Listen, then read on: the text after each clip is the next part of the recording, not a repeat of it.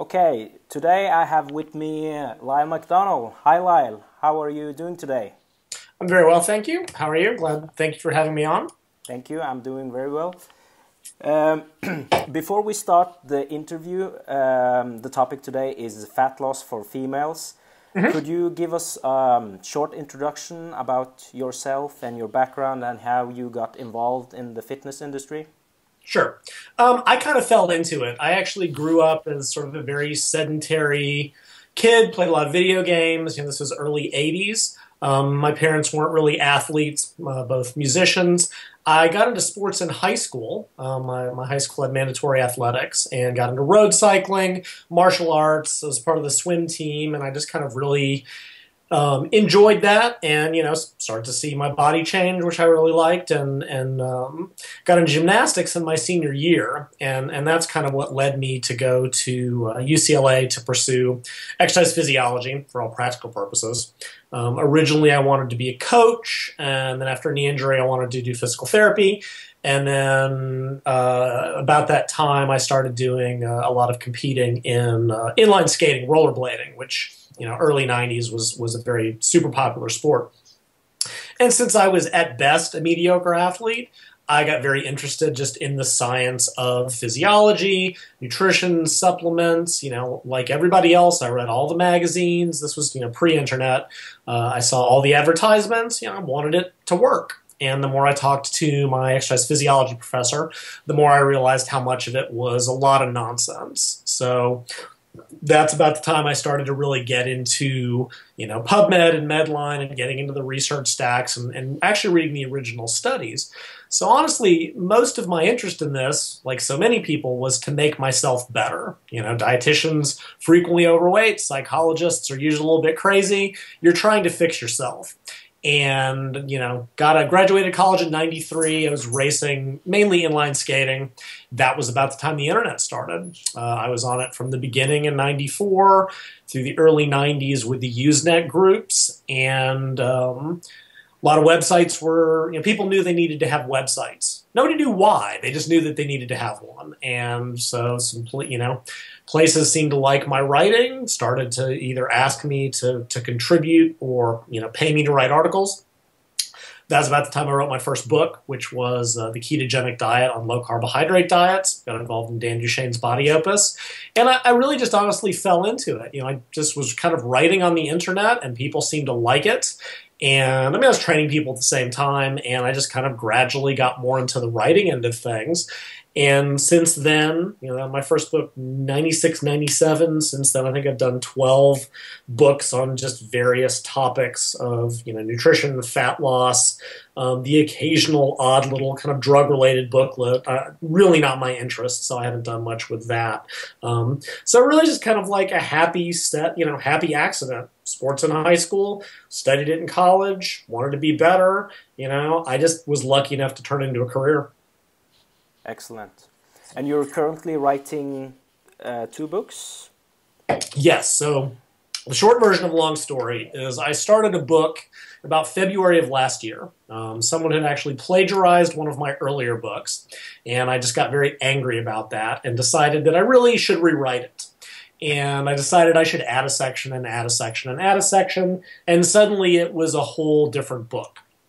And, one thing I haven't really talked about or written about is kind of general fat loss. There's a lot on my website, but most of my books tend to be very specific topics or specific diets, and I've really needed to write something more general, and that's kind of what this book became. And I pulled a lot from other projects and other books and wrote a lot of new information and wrote a lot about behavior change and adherence, which I really honestly think I really think that's the key. Quick, just getting off topic, everybody can lose weight in the short term. Everybody.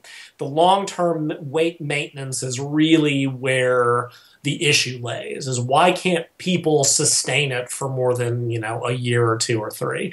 We know how to exercise. We know how to set up diets. This is no longer interesting information to me. Why are people so bad at maintenance? But regardless, so that book kind of was mostly done minus one section that I've been avoiding for about a decade. And now I remember why. and that section had to do with women and fat loss, right? I've known for years that women have it more difficult, that often approaches that work for men don't work well. We know empirically a lot of the things to at least roughly do, but I had never really addressed it in detail. And I started that section and was like, well, it shouldn't take me more than a couple of chapters, and then it became a section. And then the more I talked about it online, all the women were like, oh God, we need this book, right? Because there's really not as much information out there, or what is out there is just nonsensical. There's so much stuff targeted at women. It's true for men, but I think proportionally there's more good training and diet advice for men. And women are frequently just treated like little men in all areas of medicine, physiology, psychology, you name it. And there's reasons for that. Women are much more difficult to research. A lot of it, I think, was just sexist bias. Male researchers study men and just figured, well, we'll just treat women like smaller versions. And it's abundantly clear now that that is simply not the case. And again, a lot of things that work for men in terms of general fat loss, health, lower body fat is a big issue for women, just doesn't work.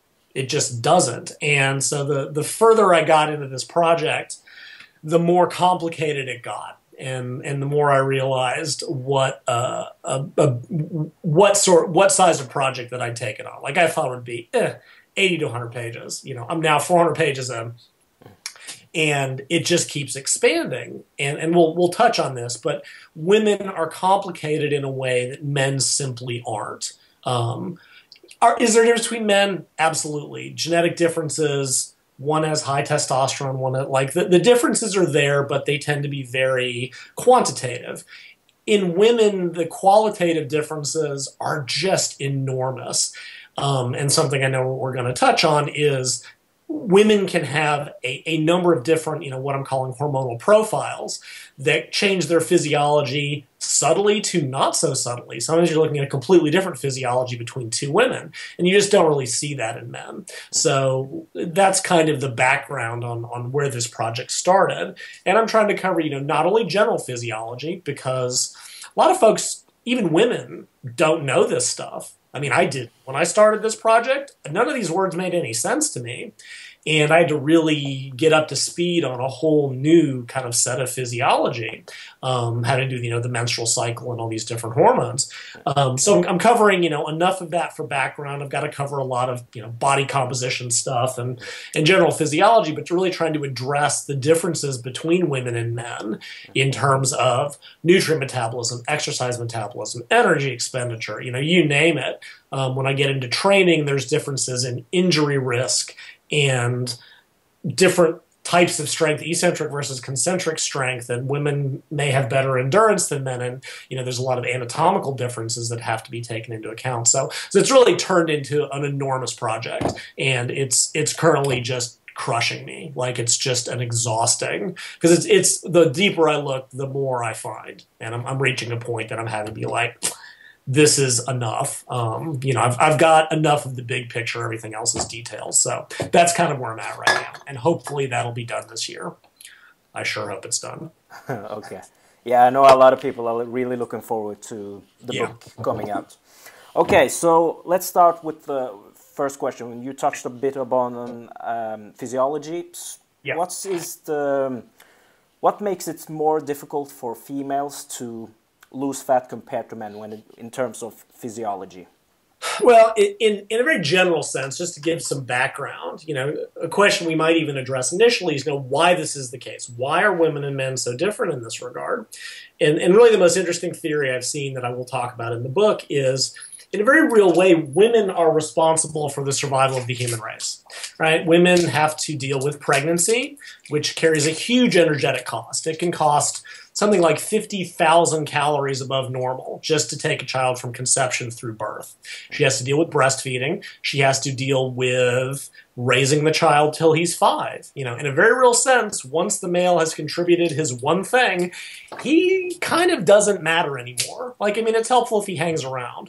But the idea is that women's bodies evolved to not only store fat effectively in preparation for pregnancy, but to handle things like starvation, which dieting is simply starvation on a longer time scale, better than men, because they were so much more critically important in the big scheme of things. In a weird way, you know, if you're in a famine or something, the female gets pregnant, it's almost better for the male to die.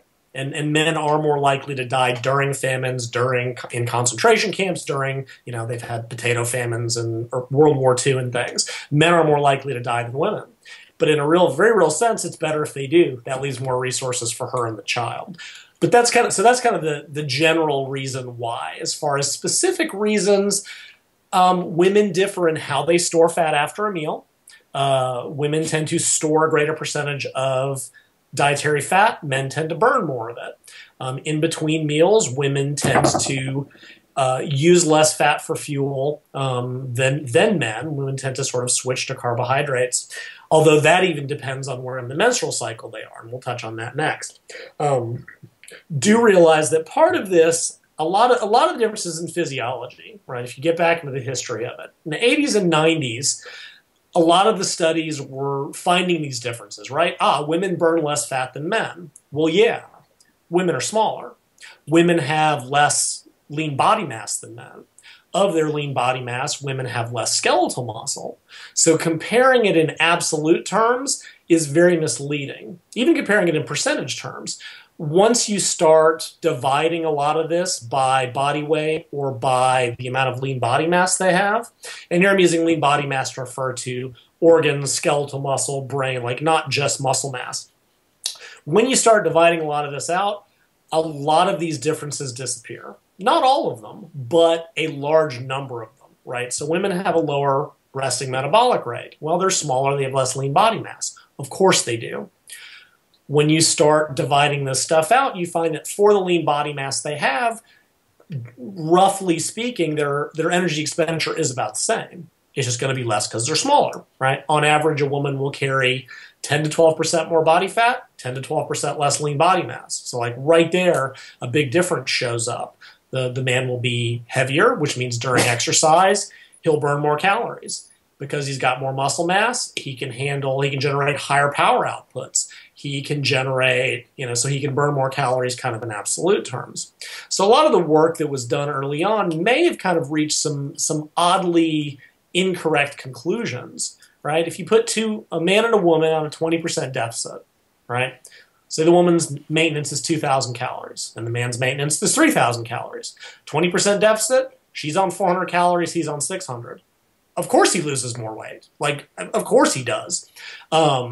Because simply, generally speaking, women can't create the same size deficit, right? If the woman were on 600 calorie deficit, 600 over 2,000 is whatever. It's almost 33%. It's something in that range. The same absolute deficit is much harder on her.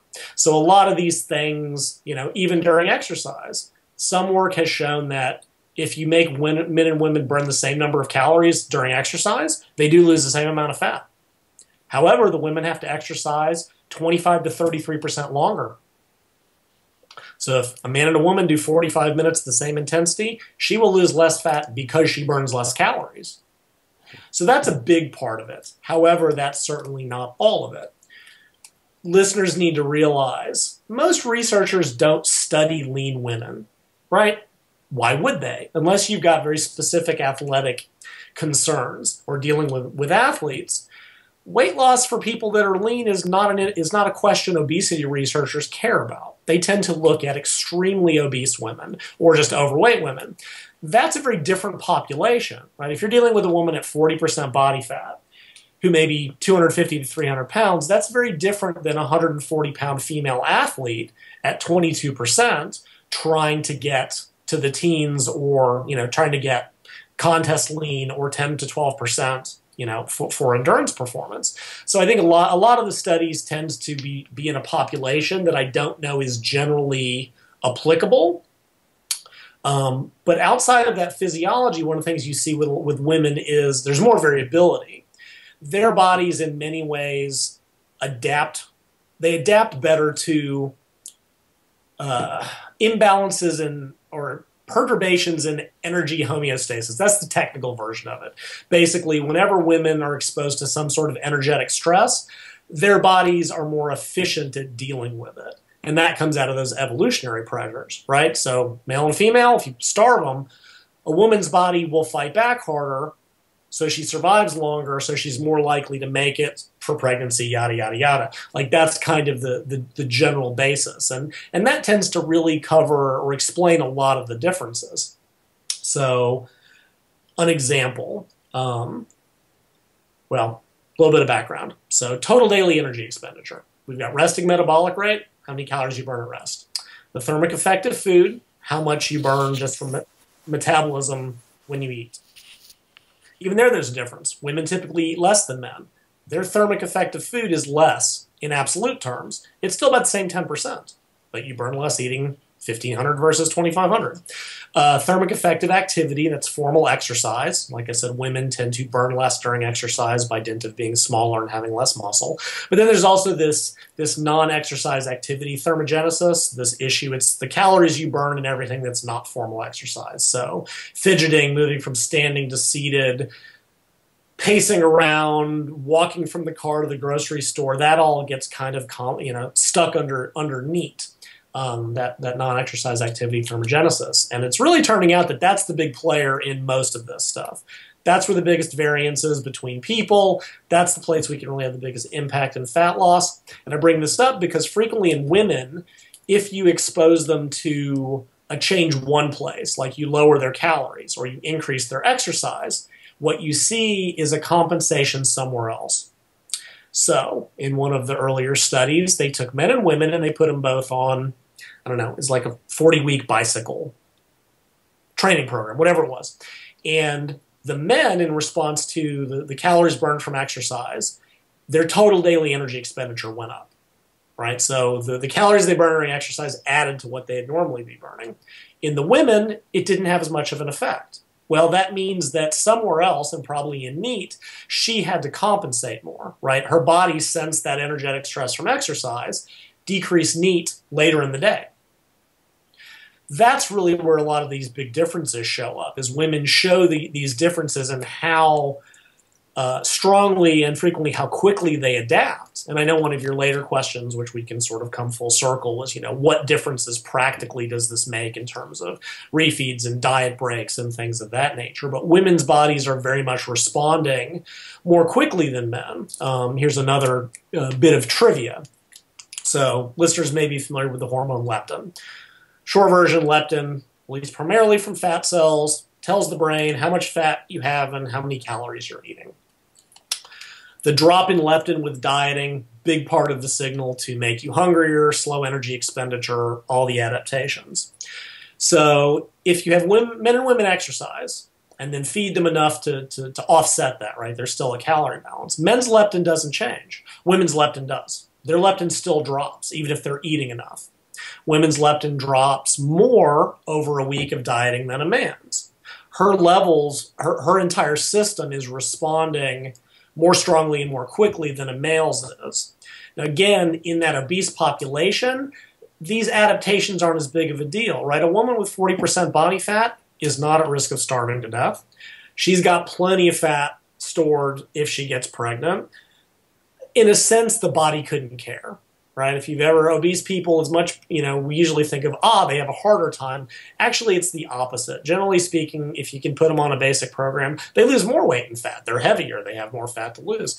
As people get leaner, men and women, the body fights back harder. And once you get into, I hate to use the word natural, but, just a lower body fat percentage range. If you're looking at women between, say, 19 and 24% body fat, which is lean without being super lean, that's where the stuff really starts to happen. That's when the body, for men, the equivalent is about 12 to 15%, somewhere in there. And, most guys can get to 13, 14, 15%, no sweat. Now they try to get to single digits, and that is a pain in the ass. For women, it's the same sort of thing. When you're a lot heavier, it's not that big of a deal. In the middle range, it starts to become a little more prevalent. And as you get really lean, the body is just like, okay, we're starving to death. We don't have enough fat to carry pregnancy. And that's when women's bodies shut down. And when that happens, you see decreases in thyroid hormone, decreases in energy expenditure. They burn less calories during exercise. You burn less, you tend to move around less. I mean, this happens in both men and women, but women's bodies overall tend to respond differently. Another example that comes up in a lot of the chapters and literature that's written about this, women's bodies respond differently to heat and cold stress, right? Men will start to sweat sooner and will start to shiver later, right? Women's bodies sort of respond very differently. Anytime you sort of impact on their energy balance, their bodies tend to really fight to maintain homeostasis a lot harder. Another example is some early studies on exercise showed that women lost no weight while men did. Now, what it turns out to be is that there's more variability. In one of the classic studies, right? So here's the zero line. I hope people can see this. About half the women lost, but half the women gained because they got hungry and ate. The diets weren't controlled. All the men lost. So when you average it out, the men lost weight. The study said, oh, the women didn't lose any. Well, that's not true. Some women lost quite a bit, but some women didn't. Women's systems are more variable in this regards and how hard they fight back. But generally speaking, exercise for women doesn't work very well unless they control their diet, because their body tends to ramp up hunger to try to offset that. Their bodies may start to decrease that non-exercise activity thermogenesis more effectively, which means that you can burn all the calories you want in the morning. You can go bust your butt and do 600 calories of exercise. But if your body makes you burn 400 less later in the day because it's adapting to that, well, guess what? You burn 200 calories total, than you would have. Women's bodies do that to a greater degree. So like I said, men, just tell them to exercise, and they will, and they'll lose weight because their bodies don't. Women have to be more detail-oriented in terms of paying attention to their diet, paying attention to these other components that tends to adapt more quickly. So that really, to me, on top of the differences in fat storage and the differences in fat metabolism, and there's some other issues going on that get into a lot of details that are in the book. But the big end of it for me is that women's bodies are fighting back harder and sooner.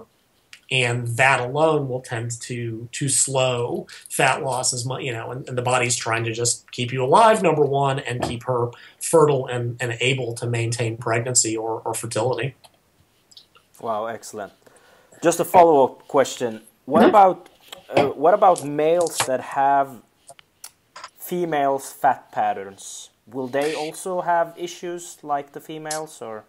It's a good question. I actually wrote a really detailed article about this on my website that'll probably be a little bit easier. And in general, I would say probably not. There's a lot going on in terms of what sort of dictates male and female physiology. One is genetics, right? Women have XX chromosomes, men have XY. We're starting from a different genetic place.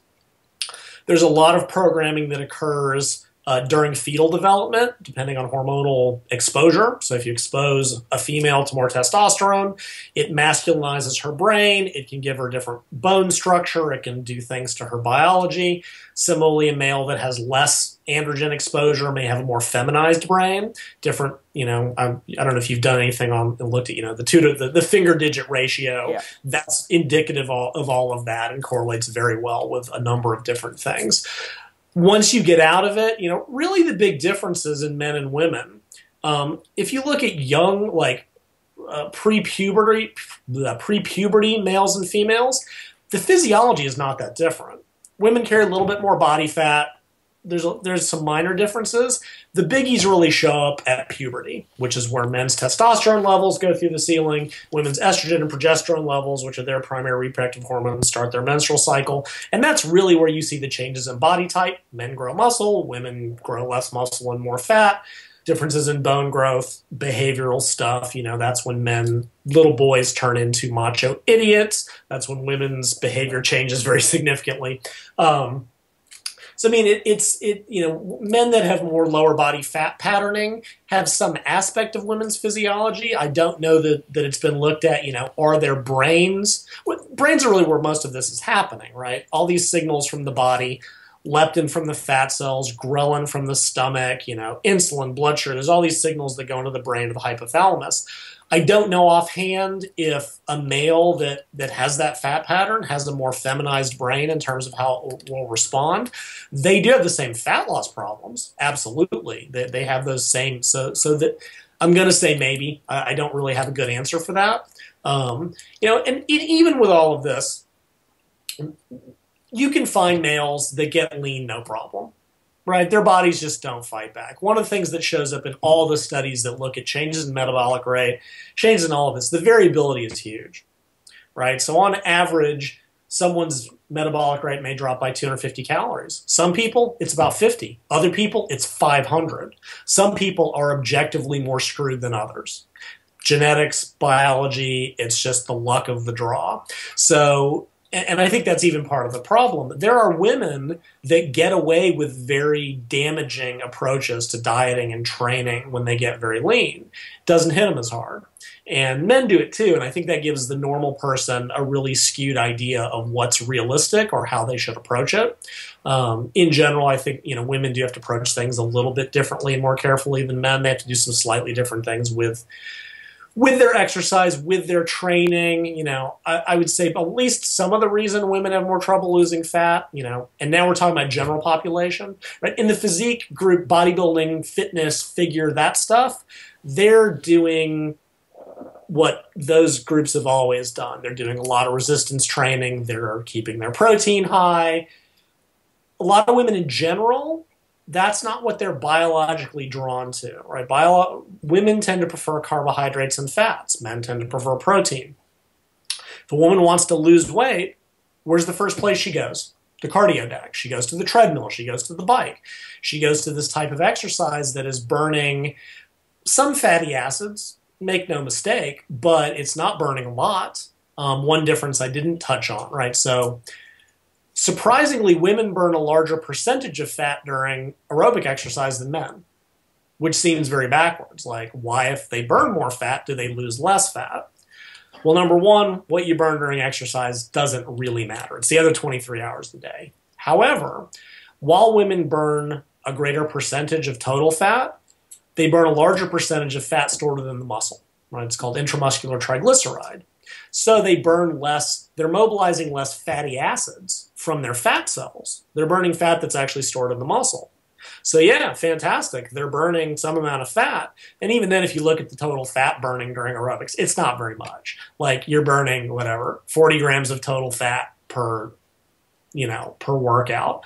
Well, that's fantastic. And if 20 of those are actually getting pulled out of your fat cells, well, the average, a pound of fat has 450 grams of fat. So, do the math. You're looking at 23 workouts, so to burn. And again, what's going on the rest of the day is really what's more important. But you get women, they go do nothing but low intensity exercise. They're not getting enough protein. Resistance training, because of what it does metabolically, and I think in terms of fuel use in the body by depleting muscle glycogen. Like, women that have done that, as soon as you get them to raise protein, lower carbs, and weight train, it's magic. Like, it's you can see this online all the time. Every woman that reports finally getting some heavy weight training and changing their diet, it's magic. Like, the difference is profound.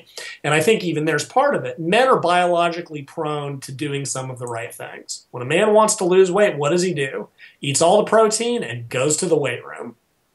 He's almost like biologically drawn to what more women should do. So I think even that's part, not, the biology is clearly a big part of it. But there are kind of a lot of the approaches that women take that would work for men. If men go do lots of cardio, they will lose weight. And for women, if they're not controlling their diet, if they're not, and a lot of women diet with the most ridiculous, the stuff you hear about, and that's all they're doing, it just doesn't have the same effect. In a man, it will. And, some other differences, getting back to the physiology. Upper body fat and lower body fat is very different to mobilize. Upper body fat comes off really easily, even in women. Like women's upper body fat gets mobilized pretty well for exercise. It's their hip and thigh fat, right? And as women get lean, what happens? They get a gaunt face, ripped delts. They get a six-pack way before men. Pisses men off.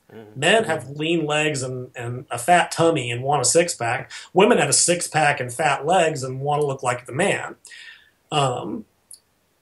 So there, that's less to do with total fat loss and more of a regional issue. But because men have that more easily mobilized upper body fat, they have more easily mobilized visceral fat on top of the being heavier, burning more calories, easier to diet, et cetera, et cetera, et cetera. That contributes significantly, and then you get into all of the adaptations. So women, a friend of mine put it about 15 years ago and just said, yeah, women are screwed. And I think that kind of sums it up. I mean, there are ways to get around a lot of this, and I wouldn't be writing this book to just go, hey, you're out of luck. I'm going to propose a lot of recommendations and fixes to try to at least, you can't change it, but you can work around it and at least address it. So. Okay. So let's look at some of the other issues. Could you explain how birth control pills and the menstrual cycle can affect fat loss for females? Sure. Yeah. Let me talk about the menstrual cycle first, because to me, like really when you get down to the basis of it, right? If you look at a woman's skeletal muscle under a microscope, it looks just like a man's. If you look at her liver, it looks just like a man's. If you look at her, most of that is pretty much the same as far as the tissues. When you really see the first big difference is, like I said, is when puberty hits. That's when men's testosterone goes up, and that's when women start their menstrual cycle. So really, that's the sort of the basis of all of this, because it's these reproductive hormones that are really having the biggest difference, right? Men produce some estrogen and progesterone, which are the primary female hormones. Women produce testosterone and other androgens. Each sex has all of these hormones, but in drastically different levels. Men typically have 10 to 30 times more testosterone than women, but they have significantly less estrogen and progesterone.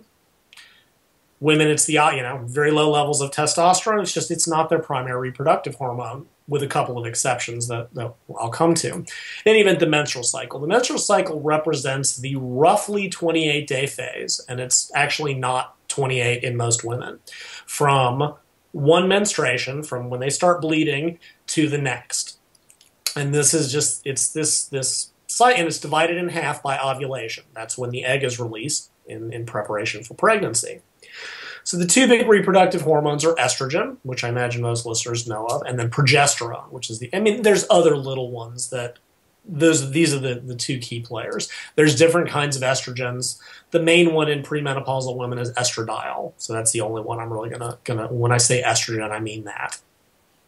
So the cycle kind of looks, and listeners you can go online and just Google menstrual cycle, and it'll show what this looks like. So just imagine a graph with a line in the middle at day 14, right? So estrogen starts low right at menstruation, kind of sweeps up. It's a big spike right before ovulation, drops, and then comes up and back down. Progesterone starts very low at ovulation. It goes up, peaks, and then comes back down, and that last week is typically, that's the premenstrual week. That's when, if women are going to have premenstrual syndrome, or, I think it's called premenstrual tension in the UK, and that is going to be that fourth week. So there's these two phases. The first 2 weeks are called the follicular phase. Estrogen is dominant. That's when the follicle, the egg, is developing. That's where the name comes from. Ovulation. The second phase is called the luteal phase. That's because once the egg implants, it produces something called the corpus luteum, which produces hormones. Like I said, this is all geared towards pregnancy. Estrogen is dominant in the first half of the cycle. Progesterone is dominant in the second half of the cycle. Testosterone also stays pretty low, little blip at ovulation, and then it comes back down. Now, most people think that estrogen is the bad guy. Look anywhere online, and estrogen is blamed for every part of women's issues. Make no mistake, it plays a role in all of this. But if estrogen does anything, it's beneficial. Estrogen decreases appetite. It increases fat-burning enzymes in skeletal muscle. When women go through menopause, which is what happens when they're older and they're, if they don't go on estrogen, their body fat goes up, their body fat patterning changes, their appetite goes up, they burn less fat. Estrogen is in the aggregate a positive hormone. Estrogen increases insulin sensitivity. Estrogen actually helps with skeletal muscle remodeling. And there's a significant amount of research that women respond better to training during the first half of their cycle in terms of their ability to adapt, get stronger, grow bigger muscles. Progesterone is really the nasty hormone. That's really the one that causes the problems, right? So as you go into the luteal phase, that's when hunger and cravings go up. Now, interestingly, metabolic rate goes up a little bit. It's about 5 to 7%. It's about 100 to 300 calories a day. And that is actually due to progesterone. But food intake often goes up by 500 calories a day. That's when women crave sugar and sweets and carbohydrate and all that kind of stuff. In America, women, that's when they get chocolate cravings. Actually a cultural thing, believe it or not. In Spain, they crave something else that's, I forget what it is. Chocolate is a very American thing. But progesterone directly activates this enzyme in fat cells called acylation stimulating protein. And progesterone is really the nasty, nasty hormone. Estrogen overall does good. Progesterone causes slight insulin resistance. Progesterone can actually bind to the androgen receptor, the receptor the testosterone binds to, but progesterone blocks it. Right? Progesterone decreases muscular protein synthesis, increases protein breakdown, makes it more difficult to adapt to training. So the follicular phase, when estrogen is dominant, that's when good stuff happens. The luteal phase, when progesterone is dominant, not so much. Even there you can see there's a complete change in her physiology. Right? A man, if you plot a man's hormones, it looks like that. Every day out of the month, testosterone is here, whatever, fine, I'm sure there's little changes.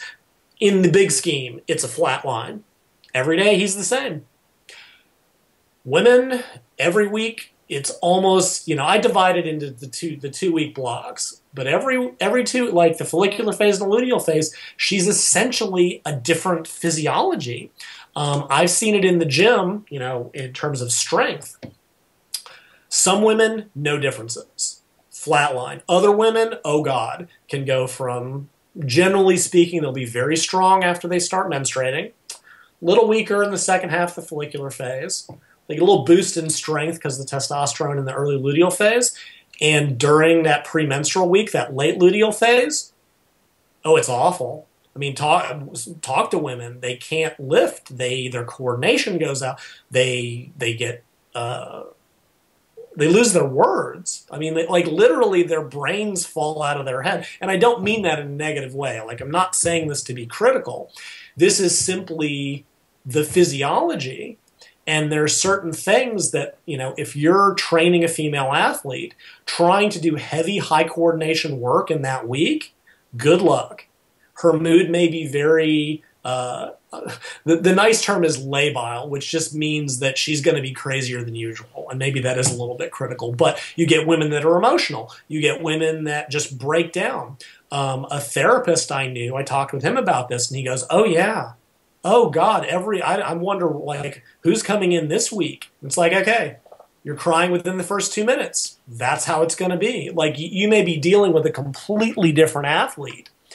Unfortunately, women more so than men, much more variability, right? If you've got a guy and you know that he's strong every week, he's strong every week. Two women can have a completely different response. And PMS, I'm going to keep coming back to that last week of the cycle. Some women, doesn't bother them. Other women can't get out of bed. Some women are so incapacitated by cramps and pain and depression, psychological effects, that they cannot function. Their risk of injury is higher for very complex movements, jumping. There's all this stuff that changes that has to be taken into account. But it's so variable that there's no way to know. That's where, I give a lot of generalities in the book. These are the general patterns that have been seen. Every female has to be her own best scientist. And to track these types of things, a girl that I'm training now, actually, 1 week her normal workout, she's like, I'm dying here. This is the same, like, I'm dying. And she got cripplingly sore. Estrogen actually protects against muscle soreness too. And then she started her cycle, and I'm like, okay, now we know. And as soon as she started her menstrual cycle and started bleeding, everything was normal again. So I adjusted her training, right? I keep track of this, and she usually knows. When she's warming up, she's like, I don't feel good today. And I'm like, okay, we're going to do a week of light work, right? If you're a strength power athlete, that's great. That's where you plan your deload anyway, right? You need a deload every 4th week. So I had another female athlete. She would go from being able to hit PRs to not being able to lift 60% of her max. Wow. I mean, like, it was, the change was just night and day. Her coordination would go down, like, even the basic power clean. So finally, when it dawned on me to do this, I just had her do high rep machine work for a week, right? Just to get her in the gym and get her moving. Like, I kept it simple, I kept it easy, I kept it light. You know, bodybuilders, I think, see less of an issue because they tend to work with less maximal loads, right? If you're lifting at 70%, if your strength drops 10%, you know, you can grind it out. You're at 80% now, it's a little bit harder. If you're an Olympic lifter trying to do repeat singles at 90%, or a power lifter, and your strength is down 10%, well, guess what? You're at max today. Men just don't go through this. But you have to track all that and then either adjust your training, or a good coach will adjust it himself. And if you look back in some of the early literature from, you know, the Russians did some of this, you know, because they were Russian. What's interesting is you can see changes in some countries' approach to this. The Chinese originally said, yeah, we adjust our training according to menstrual cycle. And then a few years later, they said, we don't do that anymore. And what that usually means is they've got them on enough anabolic steroids that they can train them like men now. Because once you put enough testosterone into the system, none of this matters anymore. Yeah. And so a lot, you know, I have jokingly said that the conclusion of my book is going to be just give all women steroids and train them like men, because it would eliminate all these problems. I mean, I am very much joking, but I'll actually going to come back to there's a hormonal exception. There's a hormonal variant you see in women that almost does that. Actually, let me touch on that first. You asked, okay, menstrual cycle and fat loss, how does it affect things? And like I said, the whole system is changing.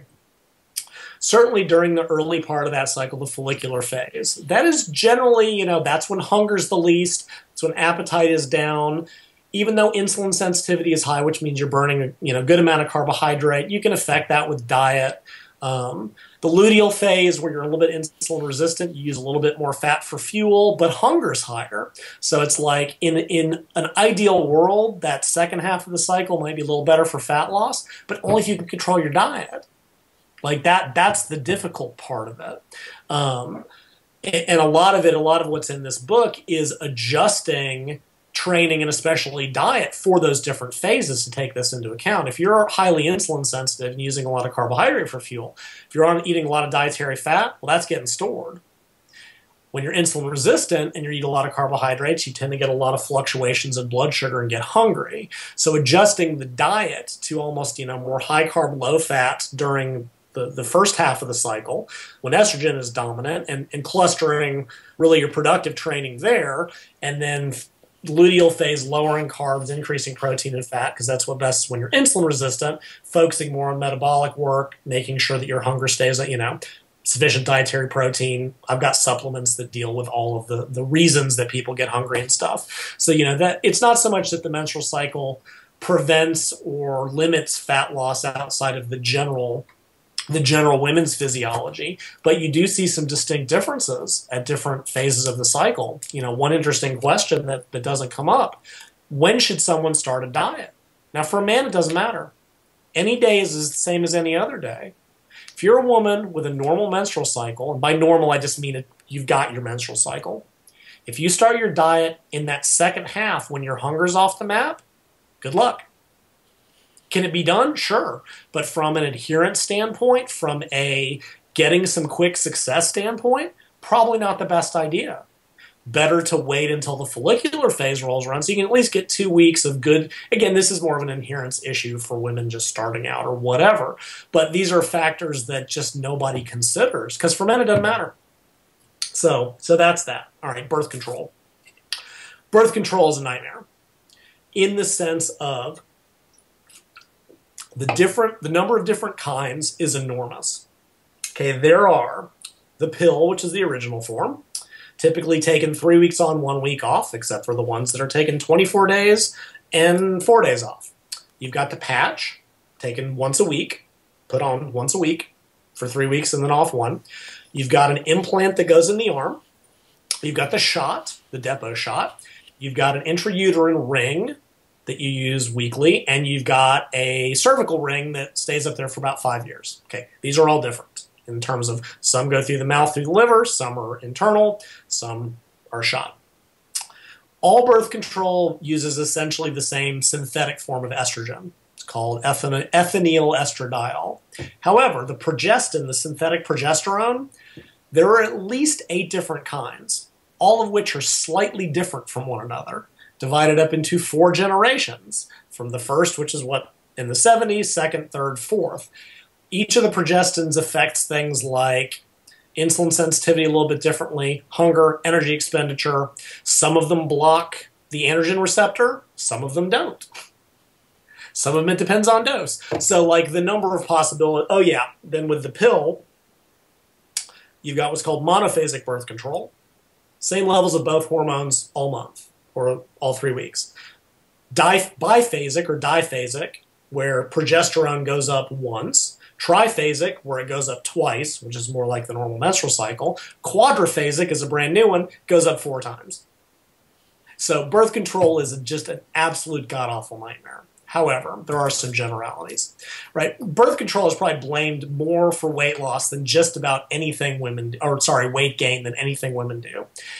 And certainly the early birth control was really nasty. It was extremely high dose. It was very, I mean, we're talking the early 70s before most of your listeners were probably born. They used to give, for example, 150 micrograms of synthetic estrogen. Now they use about 20. Like the dosages have come down so far and there's better progestins. They did some really nasty things to people. A lot of acne, a lot of androgenic effects. And by androgenic, those are like secondary male sexual characteristics. Pimples, body hair. It's all the bad things about steroids with none of the benefits. It doesn't build muscle. If anything, it inhibits muscle growth. So women got all of the negatives and none of the positives. Second generation was a little bit better. The third generation progestins, and I'd have to look up which ones they are, really are probably the best choice in terms of their overall effect. They don't block the androgen receptor. They don't cause the major negatives. There's a new one, drospirenone, I forget what it's called. But it actually, it is anti-androgenic. So now that's great if you're a female that wants to clear up your skin, avoid secondary sexual characteristics, that's fantastic. And if you're a female athlete, it's horrible because you are now blocking what little testosterone you have. And that will prevent your ability to adapt to training. But it depends on the type of birth control. Now, what about weight gain and weight loss? Like I said, there's a general belief that birth control causes weight gain. But the studies have generally not shown this to be the case. If anything, it's a couple of pounds. The one that really is the worst, there's a shot called Depo-Provera, and it is a really high-potency synthetic progesterone form. It's part of the shot. Women, I mean, the studies show like 6 to 8 pound weight gain, and women would gain like 30 pounds. It just, and some women seem more sensitive to it. But in the big scheme, like, that one's awful. That one's really, really, really bad. Overall, birth control can also affect body composition. They may cause, like, even the ones that don't change body weight, you may gain a little bit of fat, lose a little bit of muscle just because it's hitting that androgen receptor negatively. But it really just depends on the form. There's a new form of birth control that's associated with weight loss. So in the aggregate, I think some of the first generation, second generation progestins, and there's a chart in the book because it gets so complicated, probably cause problems. Some researchers think that birth control gets blamed for a lot of things that they're not responsible for. It's sort of well, I'm on birth control and I gained weight because I'm getting older and my diet sucks. I'm going to blame the birth control, because the controlled studies have generally not shown that to be the case. And from what I can remember seeing in terms of, weight loss studies, it doesn't seem to really impact it as much as I think a lot of people think. What it can do is high dose estrogen can cause water retention, even during the luteal, during the menstrual cycle. And this gets into tracking, which is another issue, right? Men, you can weigh them anytime. You can body composition them anytime. Women's body composition and their body weight can change week to week to week. And if you're trying to compare the 4th week of the cycle to the 2nd week of the cycle, those numbers aren't comparable. 2nd week to 1st week, typically lightest in the 1st week. You get a little water retention right before ovulation, drops again in the 1st week of the luteal phase, goes up again premenstrually. Women have to track equivalent weeks. They have to track week 1 to week 1 and week 2 to week 2. You cannot compare, but it drives women crazy. Oh, I'm dieting so hard, and why is my weight up 7 pounds? It's water retention, because you're in that phase of your cycle. Some birth control can cause that if it's got high dose estrogen, but they don't usually use that anymore. So that's potential. But for the most part, the newer forms don't seem to cause those kinds of problems. One of them, again, that 4th generation, it actually caused weight loss, but it was a lot of dehydration. And some people got into issues with like low potassium, like it was almost too potent. But women loved it because their body weight went down. And it eliminates that whole menstrual cycle hassle. That is one thing, athletes have frequently used birth control for that very reason, right? And this is a performance athlete thing that has to be taken into account. Let's say you know that the 4th week of the cycle, your performance is terrible. Well, what if you have a competition? Tough. I mean, that's it. You don't get to set the competition dates. That's set by the federation or the sport.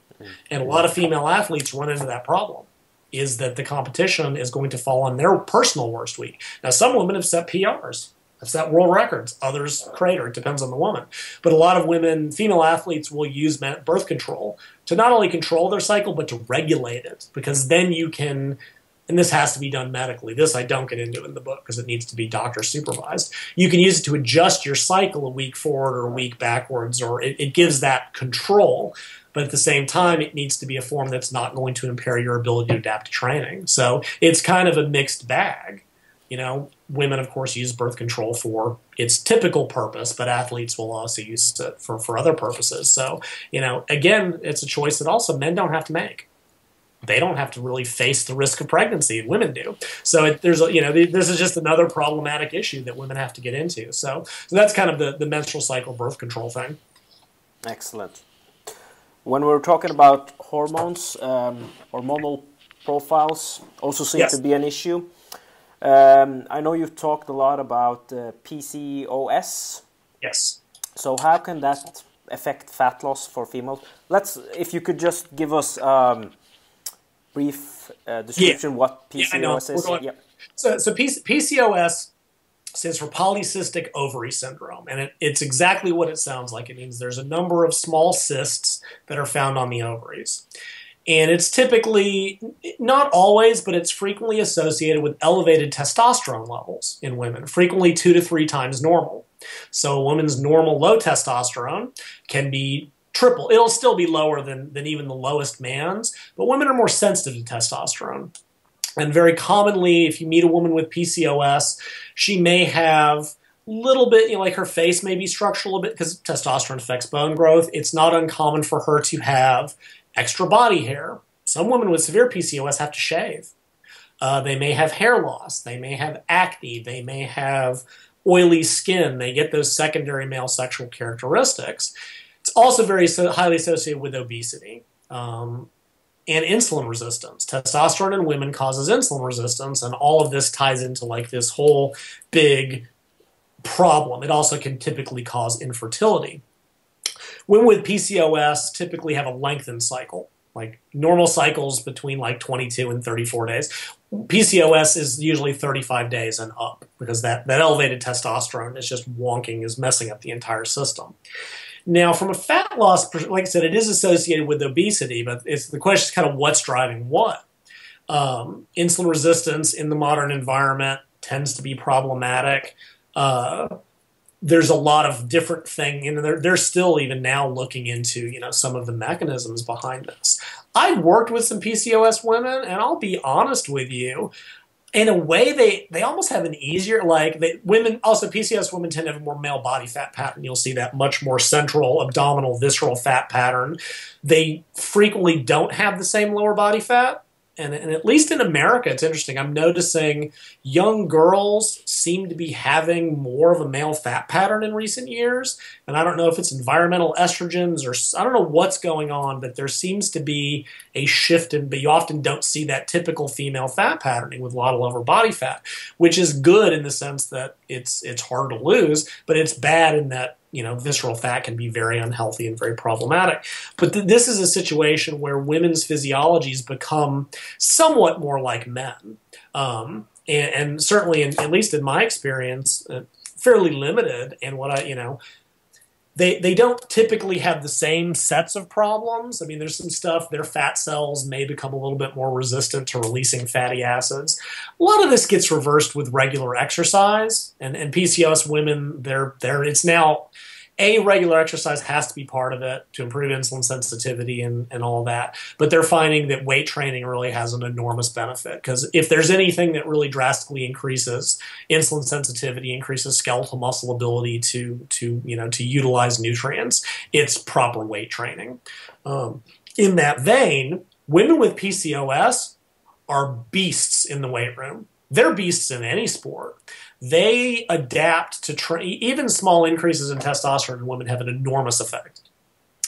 And I think if you work with a lot of female strength athletes, less so physique athletes can go either way. I think female bodybuilders, you frequently see a lot of PCOS because testosterone, it makes you behaviorally attuned to certain things, right? There's a reason men like the macho stuff that we like, and there's a reason that women, and yes, there's social factors, I get it, but a lot of this is hormonally driven. When you meet a woman with PCOS, she's what I call a dude chick. And that's not in any way meant to be a negative, but she's a female, but she will act a lot more like a male in her behaviors in terms of she may be more combative, she may be more aggressive, she may be more competitive or competitive in a different way. You see this a lot more in bodybuilding, women who are drawn to powerlifting, because you have to have a certain psychology to want to push heavy fives in a back squat. You have to have a certain body structure, and PCOS women typically have more robust joints. They don't have as wide of hips that cause some biomechanical issues. They have a natural advantage in a lot of sports. You see them a lot in strength power sports, right? Shot put, Olympic lifting, discus. This is not a sport where the typical light-boned female with wide hips, she doesn't do these sports. They're not drawn to it, and they're not built for it. There's even a related situation they're finding. Some women just have elevated testosterone, about 20 to 30% higher than normal. And they used to think that sports cause this.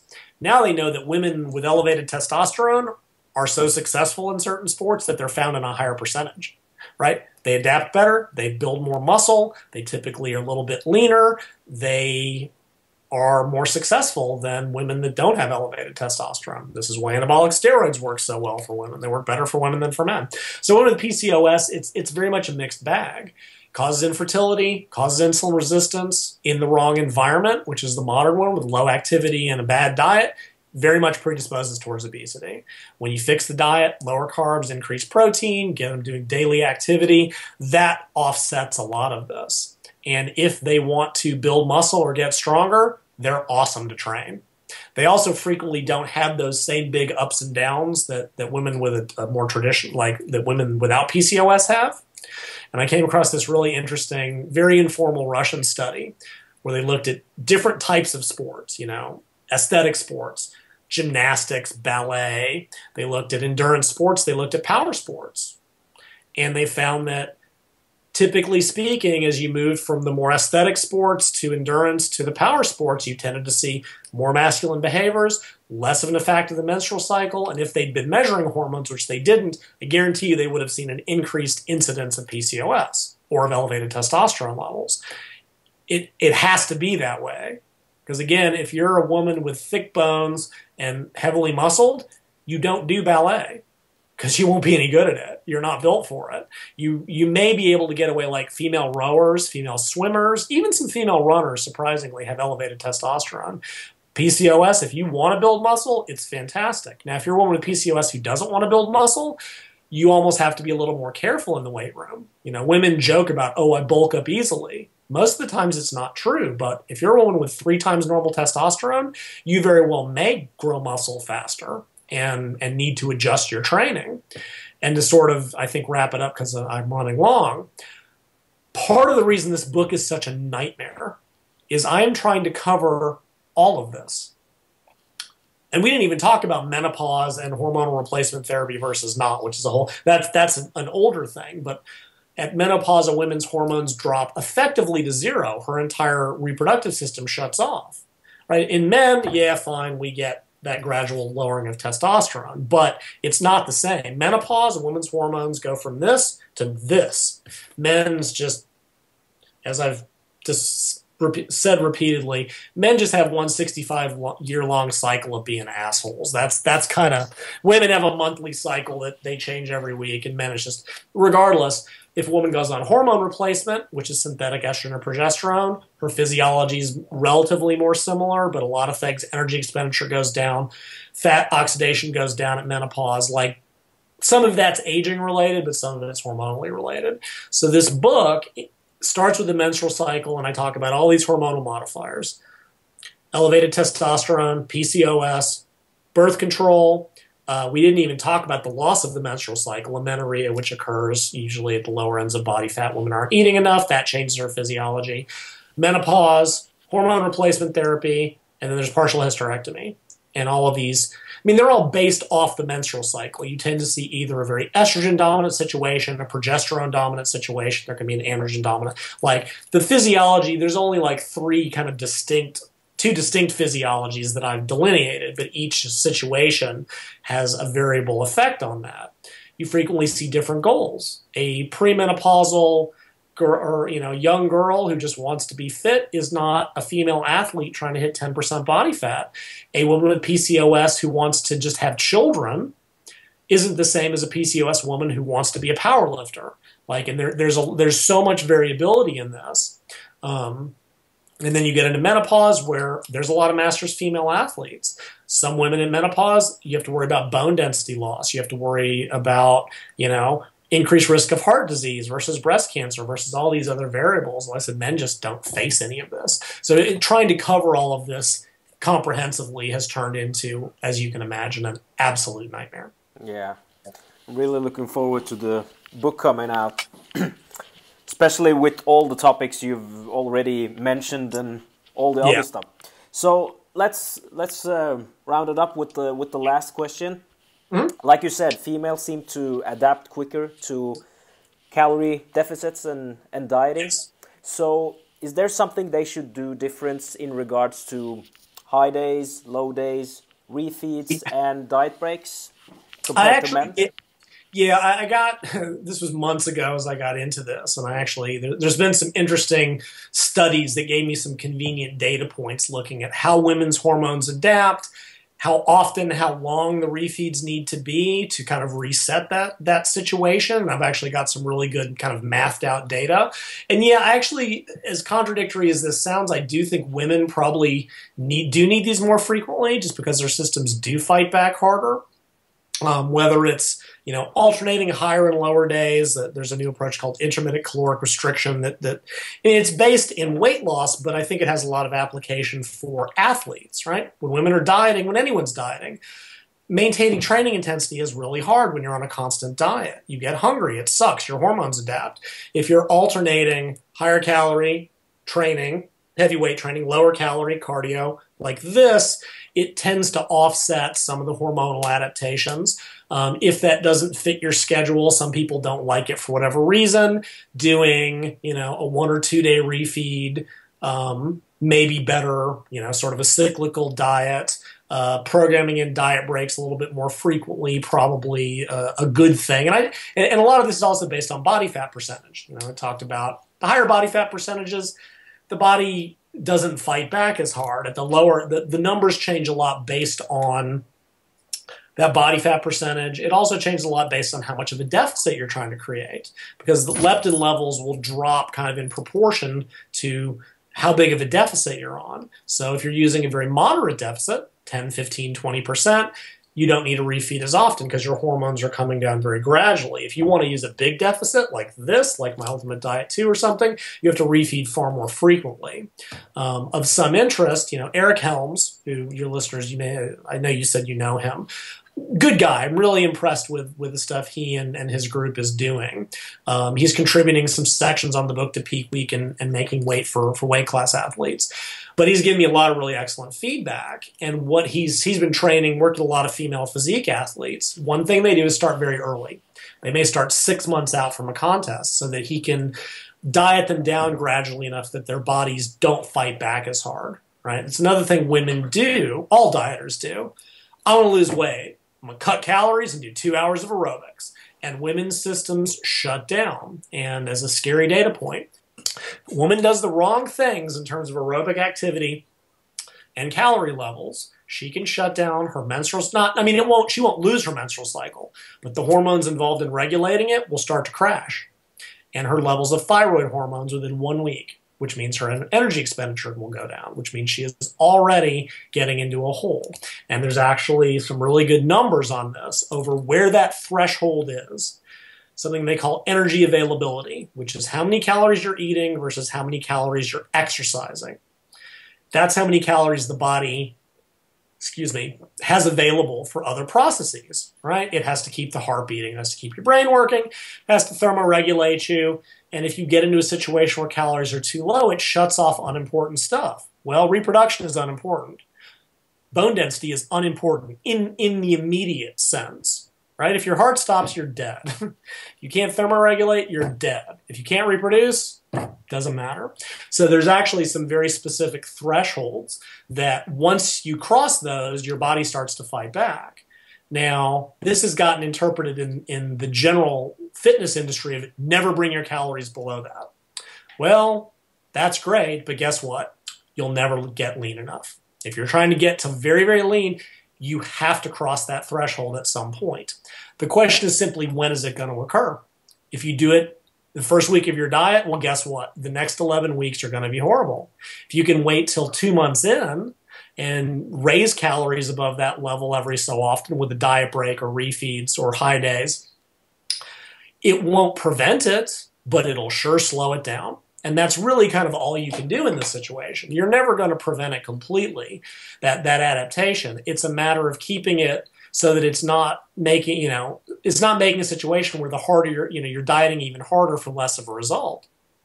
Right? If the logic is, well, if I drop calories by 500, but your body fights back to 250, well, you're only burning 250. If you reduce 250 and your body doesn't fight back at all, well, guess what? It's the same 250 with an easier diet or an easier exercise program. Most women overdo cardio. Most women want to cut calories too low. It's just that's how you diet. Now, men can get away with it to a greater degree. Women will lose their menstrual cycle. They'll lose bone density. They can do permanent damage to themselves when they lose their menstrual cycle, damage that will never reverse itself. So the best thing you can do is just limit it. And that gets back to your question. Yes, refeeding specific durations, specific amounts at certain frequencies based on how lean you are. When getting back to Eric, he's been doing a lot of this kind of intuitively over the years and has had a lot of really good luck. He told me that he's been doing some of this intermittent caloric restriction. So rather than waiting till end week to do a refeed, rather than waiting 2 weeks, he's putting in the occasional high day or a couple of high days every so often. And he's seen better maintenance of training performance, better maintenance of lean body mass, but more importantly, less menstrual cycle dysfunction until much, much, much later in the diet. And that menstrual cycle dysfunction is directly related to how much of the metabolic adaptation is occurring. Like it's linked directly to how far thyroid levels have dropped. It's linked directly to how low energy expenditure. So if you lose your menstrual cycle 4 to 6 weeks in, guess what? Your body is determined to fight you back. If you can make it wait till, 16 to 20 weeks in, the adaptation is smaller. It's still there, but it will be a far, you won't end up having to diet that much harder that early on. Getting women to do this, that's a different problem. But this is in premise a much better approach, especially to long-term dieting. Again, woman who's at 40% body fat, doesn't matter. She's not losing her menstrual cycle. It just doesn't. Well, it happens if you gastric band them, but any realistic weight loss in the middle body fat ranges, 25 to 35%, meh, not much of an issue. Once you get to the low 20s and want to get into the teens, it becomes a big issue. And a lot of the things that women are doing or that are being advocated because men or the genetically elite can get away with it are doing a lot of damage. And while it's great to hold up, oh, but this is how people succeed. Well, yeah, the people that succeed are the ones that made it. The ones that made it to stage are the ones that made it. You don't hear about all the ones that are washing out, that are giving up, that are binging, that are just blowing up because their diet has come to a grinding halt and they're on 1,200 calories and 2 hours of aerobics a day. And it takes them a year to get their menstrual cycle back. You don't hear about those because they don't make it to stage. So that's kind of in the aggregate, the answer to your question is that yes, higher frequency, different durations, I think will be probably more effective in the big scheme to avoid a lot of this. Excellent. All right, I think we covered a lot of stuff. Okie doke. Thank you so much for this awesome interview. You've written several books like we've talked about, and you also have several in-depth articles. Where can people find more information about you and your website? My website has been up for, I don't even know how long at this point, but you can find me at Body Recomposition. That's all one word, BODYRECOMPOSITION, or just go to lylemcdonald.com and that'll get you there. Got something like 500 articles on my website. All my books are there. I've got a Facebook group that's very active. Got a forum that's less active. I think forums are going the way of the dinosaur in the day of Facebook. So you can find me mostly, pretty much, my website, lots of free information, lots of articles, come to the Facebook group, and I'm there every day. And and when the book is available, trust me, people will know about it. I don't think there's any issue getting the word out. So, excellent. Okay, thank you once again, Lyle, for this awesome interview, and have a nice day. Great, thank you, Jimmy. You have a good day. Yeah, thanks.